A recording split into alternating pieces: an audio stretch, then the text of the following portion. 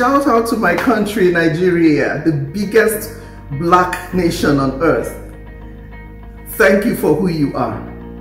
We have such diversity in the country. I mean, we have you starting from the Atlantic coast all the way to the Sahara Desert. In between, we have the rainforests, we have rivers, seas, we have mountains, hills, and we have the vast, huge savanna. You name it, we have it. And then we have the human resources.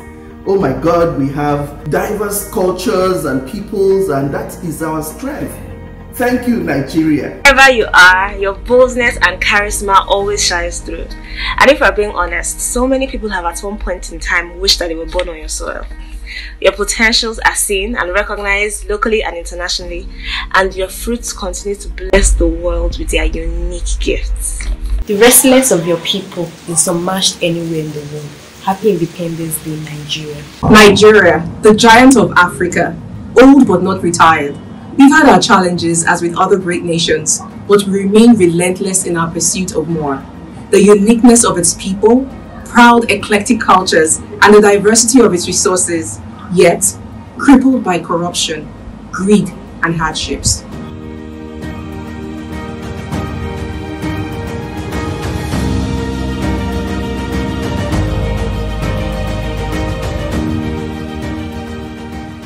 Your ship, my dear country, is sinking. The lack of order which gives room for empathy also gives room for the total disregard of your people. So, some accountability, order, good governance, better infrastructure, and complete love for the people will be so nice. Nigeria's strength lies in its unity and diversity. Let us continue to stay together in love and peace so we can build the Nigeria of our dream. It's about that time you stand up and save your inhabitants. Else, you would lose these valuable human resources to nations out there who used to envy you. No, I'm not giving up on my beloved country, as I hope to see a Nigeria where leaders and followers who are compassionate, selfless, and upright will judiciously harness the great resources and potential she's blessed with for its good and that of other nations of the world. I hope to see a Nigeria with equal opportunity for every citizen, irrespective of their ethnic, religion, or political affiliation. A Nigeria with enabling environment for sustainable livelihood. I would love to see our youth positively engaged and motivated to work rather than complain. There is a single story about Nigeria, and it is affecting us. We've been on the receiving end of imbalance of communication for far too long.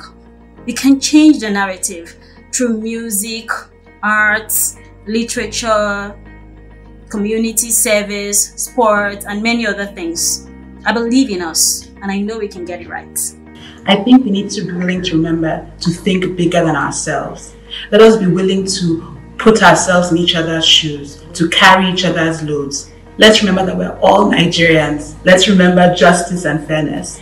If we say that we are people of faith, then let us be willing to live according to what our faith tells us to. Let us not tolerate corruption, even where we see it amongst ourselves.